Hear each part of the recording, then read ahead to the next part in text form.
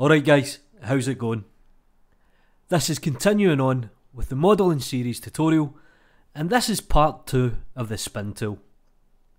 Now in all honesty, I wasn't entirely happy with the tutorial. It did show the basic fundamentals, but the principles behind it, they could be better. So let's take a look at Blender and let's look at the spin tool in a different light. So let's just quickly spin the default cube of mystery. Ooh. And I'll tab into edit mode. And what I'll do here is, with the point selection, I'll just select one point. And I'll press P to bring up the separate menu. And I'm going to separate by selection. Now if you come up to the scene collection, you'll actually see that it's separated the object into a brand new object. So I can actually delete the original cube. And we get this point.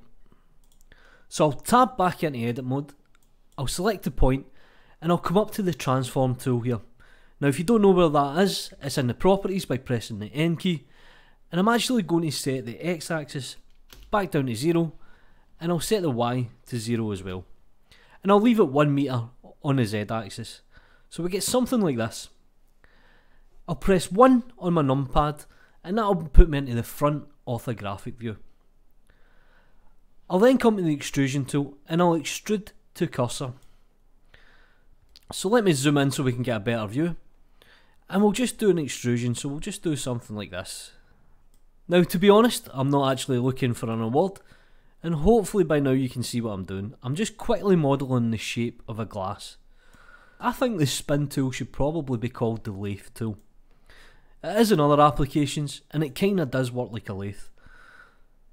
So we'll quickly make something like this. Okay, so just make sure the final point on the X axis is sitting bang on the 0.